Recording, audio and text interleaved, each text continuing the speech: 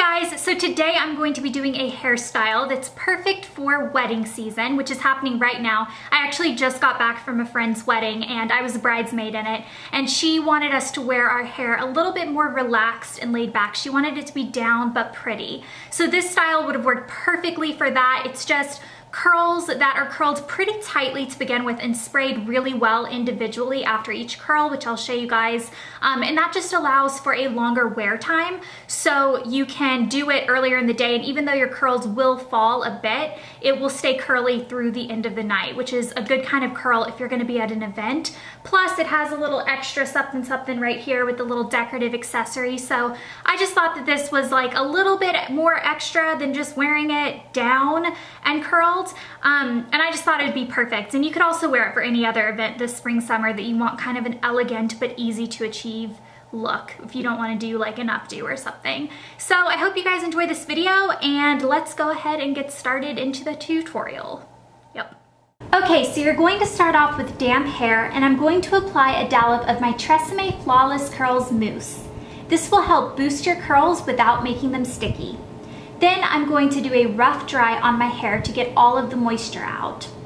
Go ahead and clip up most of your hair and start taking 1-inch sections. Curl them away from your face using a 1-inch curling iron. After releasing the curl, hold it in your hand while it cools. This might take a little bit longer to do your entire head, but it will help lock the curls into place. I like to spray it with a little bit of my hairspray. I'm using my TONI&GUY Flexible Hold Hairspray.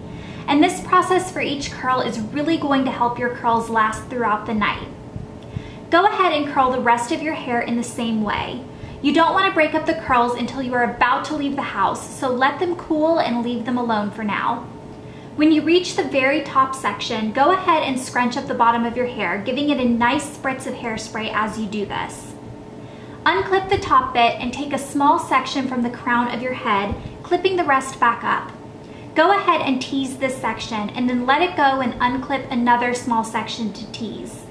When you are done with your crown, use the side of your teasing brush to smooth down your hair. Go ahead and curl the teased sections in the same way. The reason I teased it first is so that the curls won't get broken up by the teasing. When you get to the very last front section, split it into 3 parts and curl it in the same way. Take these 3 curls and twist them, making sure to keep the top of your hair smooth. Here I'm adding a decorative clip that I picked up from the drugstore for just a couple of dollars, and I'm taking the end of my teasing brush and loosening up this flat middle section so that it looks nice and even.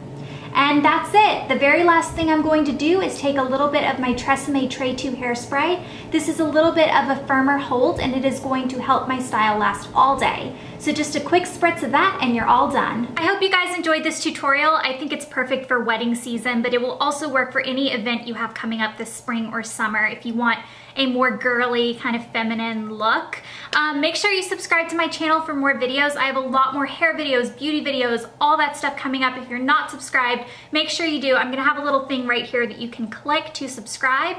And also check out my videos over on the All Things Hair YouTube channel. I will have that linked below. I am doing hair tutorials that are exclusive to that channel, so make sure you check them out. And I will see you guys with my next video. Bye.